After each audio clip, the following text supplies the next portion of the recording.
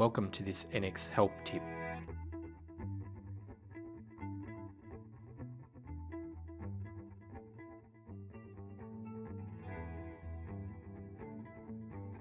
So you've got your disks for NX and you're eager to install. Before you install anything, it's best to see what kind of license you're going to be using. There are basically two types of licenses that affect the installation procedure: standalone or network. A standalone is designed for use by a single user on a specific computer at any one time. There is no license service or software that is required. In the example license, you can see the package NX10101 is the first thing after the descriptive box.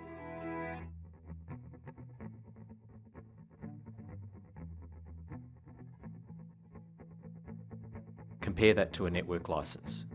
This type of license has two extra lines which specify that it's a network license.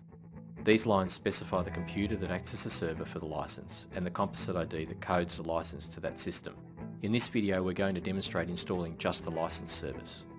You would do this where you are using a central server to serve your NX licenses to the client systems. With the NX9 license service, you may find that you get a Java error. This will mean that you need to install Java or update to a newer version. In this case I'm installing the 32-bit version of Java.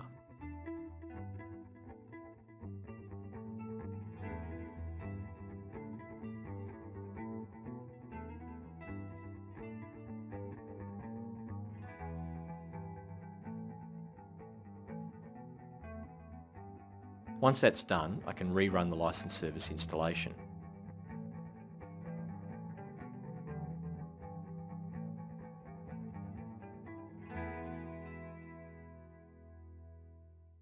You can change the install path if you like. The next prompt is for the license file, so I select the network license.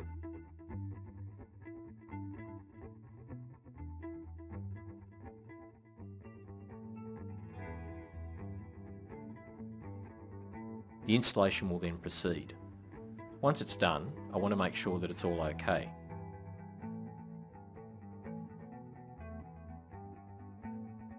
By starting LM Tools, I can view the licensing log file.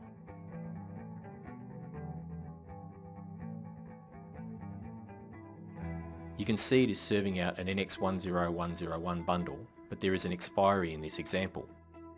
If you're using a permanent license, then you will not see the expiry. Other than that, this license service is working properly now.